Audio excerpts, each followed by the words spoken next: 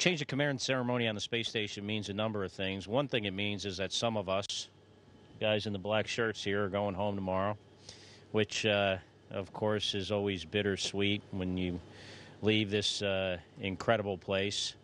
But it also means the change of command between Tim Kopra and I of the authority on the space station, but more importantly, the responsibility. And there needs to be, one person, at least on board, that's ultimately responsible, and that's why we have this change of command ceremony. I'd like to say a few more words before we get to the formal transfer of command.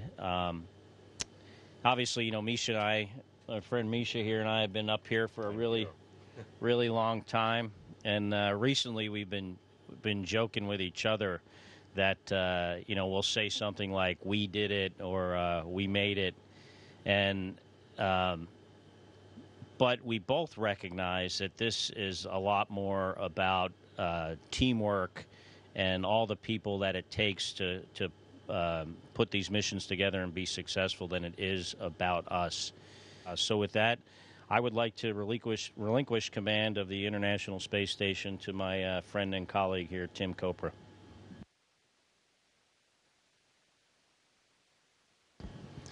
Thanks, Scott. It's kind of hard to believe that we've been here for 2.5 months, and it's only a small portion of Scott and Misha's time here.